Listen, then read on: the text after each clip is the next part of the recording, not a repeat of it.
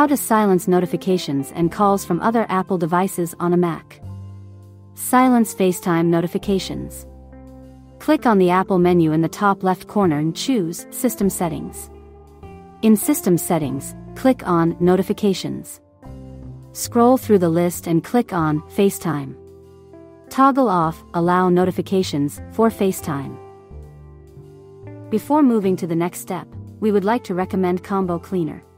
To keep your device running smoothly, avoid malware infections, and free up disk space, we recommend using Combo Cleaner.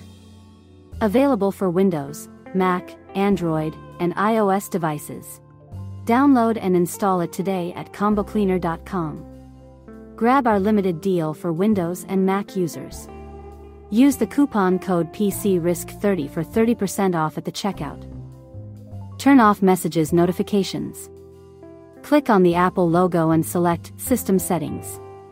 Click on Notifications and select Messages. Switch off the Allow Notifications option. Once done, all notifications from the Messages app will be silenced.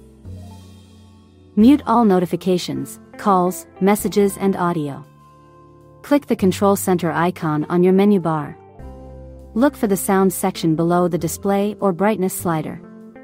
Drag the volume slider all the way to the left or click the sound icon to mute all sounds. To keep your Mac clutter and virus-free, download the Combo Cleaner. It will check your computer from malicious software infections and advertising-supported software.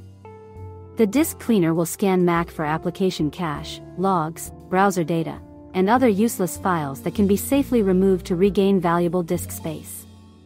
It will also show you how much space what files take up in storage. With Combo Cleaner you can look through all big files with ease and delete the ones you don't need. You can also scan for duplicate files. Sometimes you might not know that you have a few copies of the same file.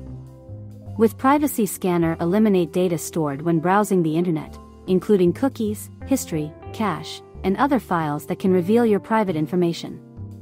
The Uninstaller feature allows you to find hidden components of applications and uninstall them from your Mac completely with just a couple of clicks.